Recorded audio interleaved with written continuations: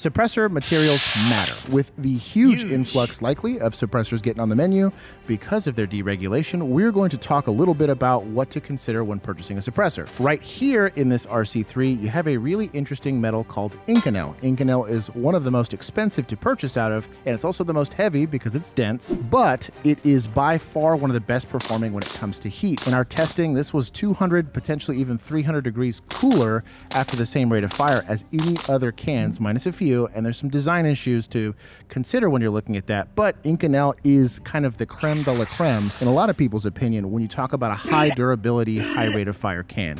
Stainless steel has been the Chad of Chads for a long time prior to 3D printing, and the big reason why is cost. It is a very durable material. It's used in a lot of other gun parts, which is why this is still really favored and really well used here. It also keeps costs down, but it's still not that much lighter than Inconel is, so you don't get as much benefit when going from one material to the other. But the weird oddball, and likely the most controversial, is titanium. There is no discussion whatsoever that titanium is by far the lightest metal you can do. The only downside is one, flash, and we've consistently seen titanium cans flash more than others, and also heat. These tend to get hotter way faster, so if you're looking at something that you're going to put a high round count in a very short amount of time, this is maybe not something you want to do, but for hunting, probably perfect. But that is a big reason why